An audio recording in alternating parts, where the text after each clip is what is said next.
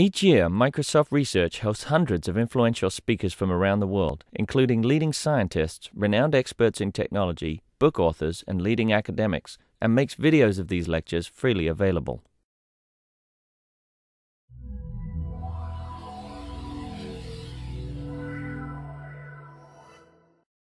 All right, everybody, welcome Ethan! So look, this is very simple. I love you all. I want you to be happy, and I want you to bring sumo into your life. And this means first that you have to get rid of what you think you know about sumo, because sumo is one of these sports that ends up being a punchline to people. You think you know what it is, you think it's fat guys in diapers, you think it's those sweaty suits that you rent and you bang into one another. That is not sumo. This is sumo.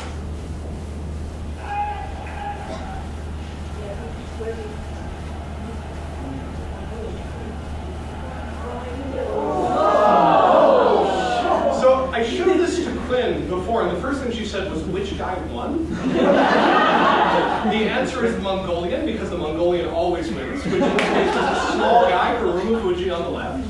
And he won because there's two ways you can win in sumo. Sumo is incredibly simple. Two guys get into a ring called a doyo. They're called rikishi. They're wearing this belt, the mawashi.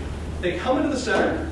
When 4 fists end up down on the ground, the match starts. So you can stand there for a while with 1 fist down, trying to psych the other guy out. As soon as all 4 are down, straight at each other. Matches rarely go more than 10 seconds. That's the match you just watched. You can lose in 2 ways. Any part of your body, other than the sole of your foot, touches the ground, you lose. You get thrown out, you lose. In a case like that, where 2 guys get thrown out, the guy who was in control, which, remember, is the Mongolian, is the guy who throws him out. That's it. That's the entirety of it. Now, watching this takes frickin' forever, because there's a giant ritual that surrounds all of that, and you actually don't get that much of a chance to watch it. So before we get into how often you watch it, it's incredibly intricate. There's actually 80 different ways you can legally win a match at this point. And people who care about this look at matches and at the end of it say, that was an amazing Watanabe. You don't have to figure that out, you probably will over time.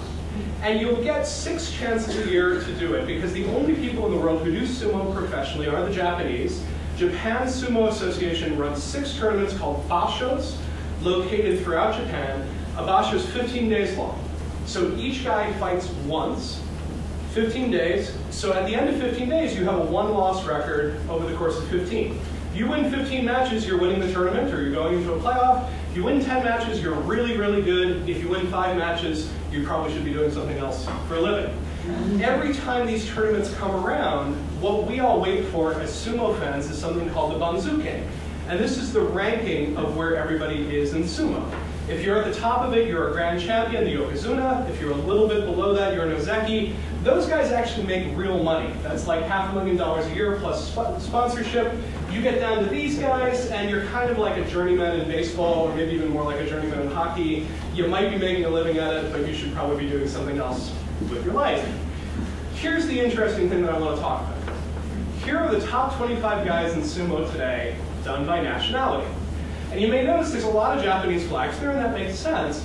But at the very top of the game, the Japanese are just not all that good at sumo. And this is a really interesting phenomenon and problem. Because if sumo were actually open, and the best people in the world were competing in it, you would see very few Japanese on the top of sumo. And in fact, there have been a lot of regulations deciding who can compete and not.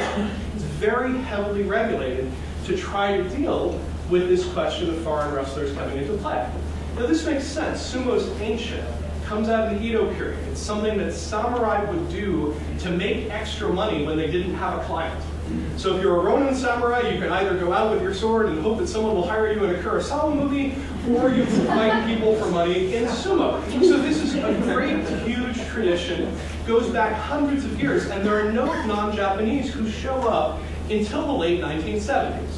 And suddenly these 3 guys come up upon the scene. They come on pretty slowly because they walk really slowly. Because one of the things you may notice about them is they're freaking huge. So the first guys who come into sumo are these guys from Hawaii and from the Pacific Islands. And for the most part, they're 600 pounds and above, which even for sumo is freaking gigantic because most of the guys who fight are about 350 pounds. And so people are kind of cool with this, like it's kind of interesting to watch Musashi Maru fight, but it doesn't really threaten the integrity of the sport because these guys are sort of forces of nature. There's no way anyone could possibly anticipate that. The guy who freaks everybody out is this guy. This guy is Kyoku Shuzan. He's an itty-bitty little Mongolian guy. He's a little bigger than I am, which is to say he's a little heavier and a little shorter. He is so good at sumo that he acquires this nickname, which is Jito de Pato, which is the department store.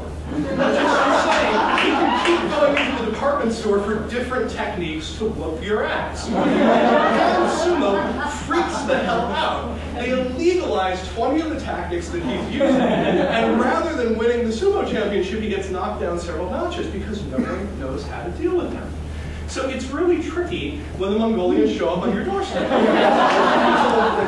are not comfortable with the Mongol invasion, but we should really talk about why the Mongols are so good at this. And the first answer is Mongolians are fucking awesome. And we just don't know that for a moment. But then once we get beyond that, we should say that there's basically 3 sports in Mongolia. There's horseback riding, there's archery, and there's wrestling. And Mongolian wrestling makes sumo look like a bunch of punk asses. Because in Mongolian wrestling, you can only win one way, which is throwing the guy to the ground. None of this whole force-out bullshit. You're in a giant grassy field, and pretty much you get the guy down or not. And the other thing that's critical about this is that while Japan is a comparatively wealthy country, Mongolia is not. So there are a lot of really hungry up-and-coming Mongolian wrestlers who desperately want to get to Japan and kick the butts of these guys so that they're making $500,000 a year. And the guy who really represents the collective Mongolian revolution is this guy, Asa Shoryu. And anybody who roots for sumo, this is the best sumo wrestler we will ever see.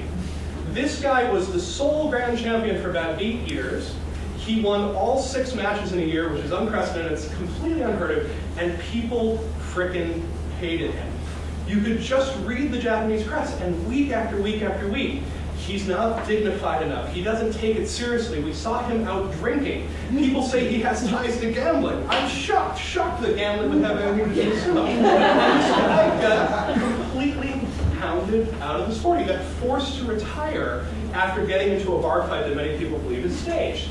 And this isn't just about Mongolians. This poor guy, Wakanoho, managed to get thrown out of sumo. He is Ossetian.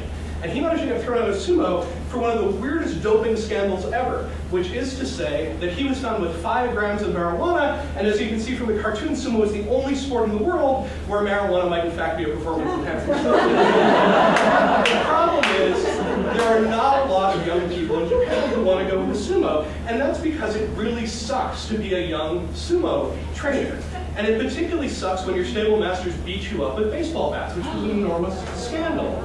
So when people start talking about this, they often start talking in the context of Japan facing a need to change and have more immigration. This is what happens with an aging population. Logically, what's going to come out of this is robot sumo. But rather than sort of laughing about a country having this cultural confrontation, it's worth pointing out that this is an incredibly, deeply important part of the local culture. And we actually need to find a solution that's culturally sensitive as well as dealing with immigration and sport. Brilliant cultural theorists have looked at this question of how you protect small cultures. And the worry is that when you have a small culture and global culture comes in, either McDonald's swallows it all, you have a violent counter-reaction to it, and you blow it up and say we want none of it. You come up with a curry. You find a way to bring it together, the best of one culture, the best of another culture, or you just sort of say, no thanks, not for me, you wall it off. And the folks who study this, Pitt and Norris, in this brilliant book, says the wall it off is what happens most often. So what I'm trying to figure out is what happens in sport when you are a big country that people aspire to, that people love, that people want to interact with. You might be Australia and have something like Aussie Rules Football, which is a beautiful and wonderful game, but really has no life outside of Australia and people don't come in to play it. You might have a game completely designed for the 21st century, like mixed martial arts, which loses all cultural context but is just a purely global sport that anyone can participate in. You might have a sport like baseball, which has deep roots in one culture, but really turns into everything depending on where you end up being, whether it's the Dominican Republic, whether it's Japan. My hope for this in some ways is you end up with a sport like football, which has enormously tight geographic roots at the same time as being intensely cosmopolitan, as shown by the Lagos Barcelona Football Club. The hope in the long run, maybe, is that sumo turns into something more like global football. If you're at all excited about this, this is a great time to start watching. 10 days left in the current bash show. Those are the sites that we would want to watch it at. Thank you so much.